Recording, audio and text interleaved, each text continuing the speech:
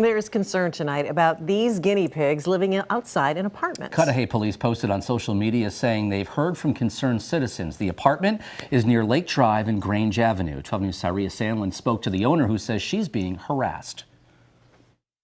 Amie Hubartt wants to set the record straight. I would really like for you guys to come out and see, because some people have their guinea pigs at home, stuck in a nasty little cage, probably dirty.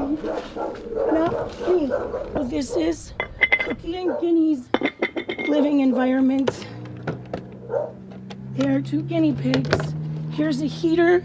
Cookie and Guinea are Hubartt's 2 guinea pigs. They live in a cage outside of the window of the apartment she's lived in for 3 years. Oh, come on, come on. Oh, yeah. This is Guinea. She says Cudahy police showed up at her door on Tuesday. You think they're safe and warm? You care for them? Every day. Yes, they're our pets.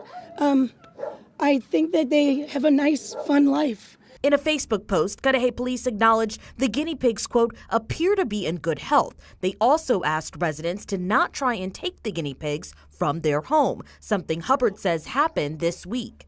For the last several days, people have been coming and trying to steal them, sticking their hand in there, rummaging around. Hubartt says she now plans to move and just wants her family and animals to be left in peace. This is the most ridiculous thing I've ever had to deal with in my life. It's a witch hunt. I would like for everybody to know that they're perfectly safe. Please leave me alone. In Cudahy, Cyria Sandlin, WISN 12 News. In a follow-up statement to 12 News, Cudahy police said Hubartt has not broken any city ordinances and they have found no cause to pursue criminal charges. Police have not been able to identify the man who confronted her and tried to take her guinea pigs.